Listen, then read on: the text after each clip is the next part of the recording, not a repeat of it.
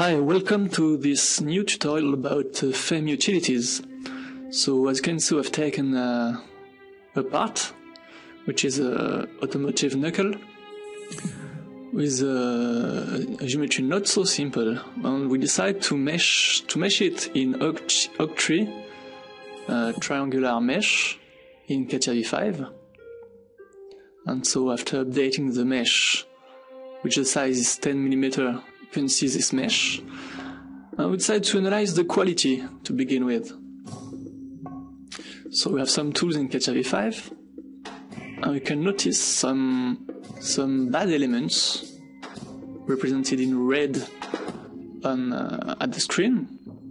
So in FEM Utilities, we can decide to choose the tool Advanced Manual Tool, Advanced Manual Mesh, and we can decide, for example, to modify a node by moving itself, moving its coordinates. And so it gives, of course, a better quality for this element. So when check again the quality, another element appears to be the worst, and we will do the same. So take a node, adjust the compass to be able to move it in the direction we want. And so you can move like this, click OK, get out of this, and just update the quality, and you can notice that the elements have become green. So continue a little bit for you to get the method. What FEM Utilities is able to do. So select a node, and what you can do with that, you can rotate a little bit the compass to move the node properly. Click OK. You can get out of the little workbench, update the quality visualization in Catia V5, and you can notice that the elements are not red anymore. So to continue about this, you see there are four yellow elements, and it's a little bit for us, so we want to delete these four elements and to recreate two elements after that. So you can delete elements by simply click on them, click OK, elements have disappeared, OK. And afterwards you can create elements the type you want, for example triangular. It's exactly what we want in that case. Click 3 nodes, and the triangular element has been designed. And for the second element you do the same, and so it's okay. So about the mesh edition, we have finished here. We are satisfied about the mesh quality, okay. And we are now able to fulfill all the skin in selecting octree triangular mesh plus the modification we made, and fulfill that in parabolic tetrahedron, of course. After that, we can deactivate the skin mesh, the mesh of the skin, and keep the 3D mesh like this, which is parabolic tetrahedron. We change workbench. We go to general analysis structural to do what? To create a material, which will be a steel, basic steel of Catia. And so we will create a 3D property based on our tetrahedron mesh, for example, and a material steel. Okay, so it is for the preprocessing. What we can do then, we can create some rigid virtual part, which corresponds to RBO2 for Nastran language. So we pick the support and choose the handler point, which will be the master node, in fact. Okay, so we will continue to create what we need to lead the correctly this pre-processing. So here too. So we need to apply, of course, boundary conditions and loads. And so we create a rigid virtual part to enable this, to help us to do this.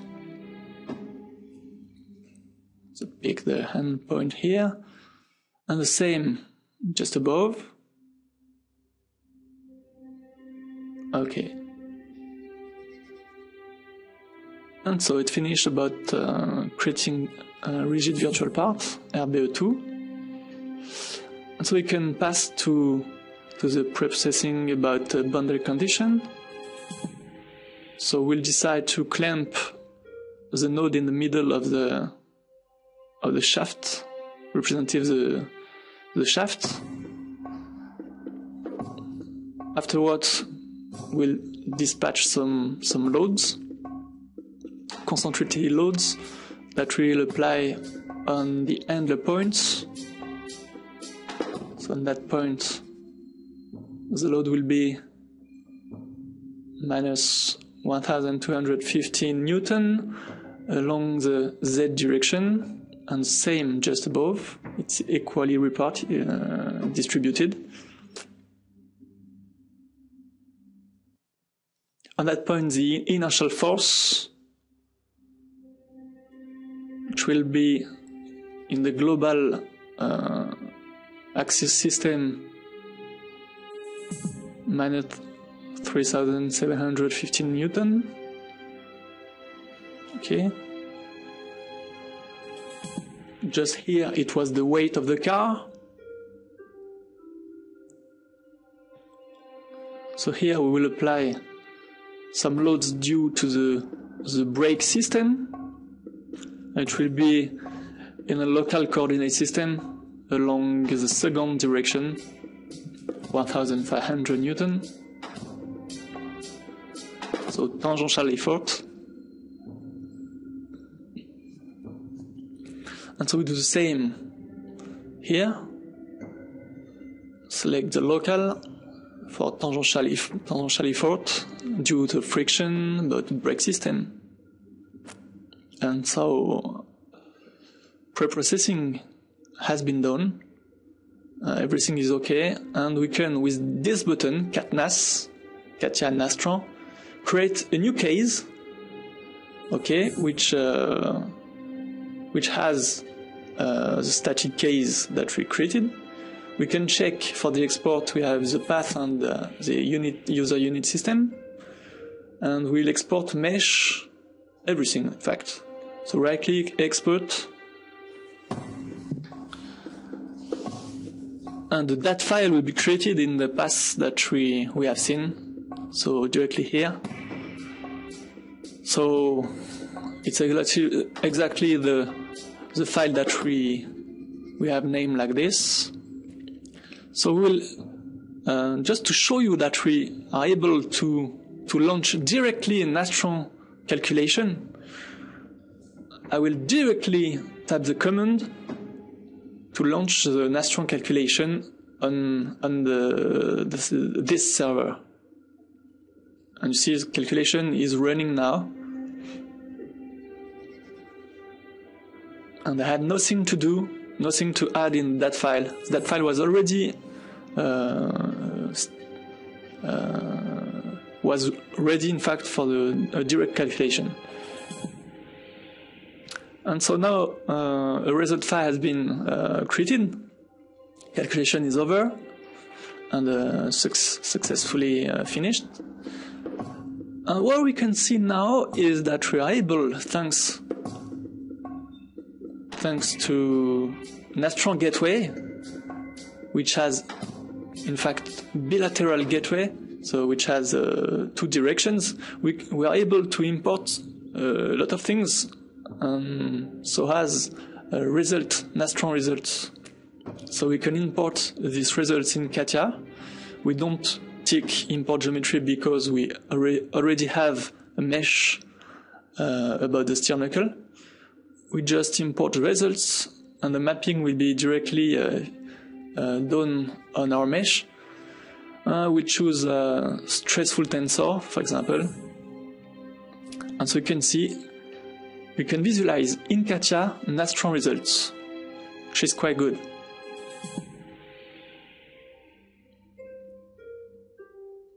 So you can see the maximum stressful tensor component has a value of 19.2 megapascal. You can animate to see the deformation about the knuckle under this load case.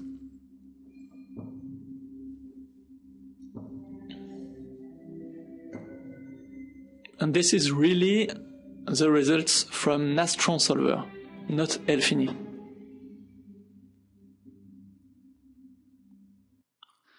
So to be able to compare, we can also, for example, compute the same relation with FMU.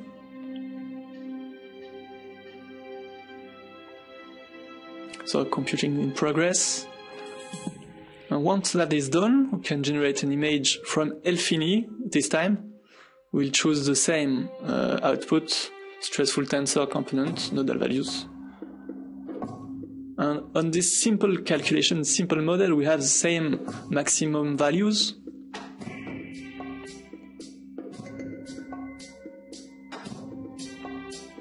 Yes, which is 19.2 MPa. So we can be satisfied about this. So this concludes the presentation. This presentation about some functionalities of FEM Utilities. Thanks for your listening.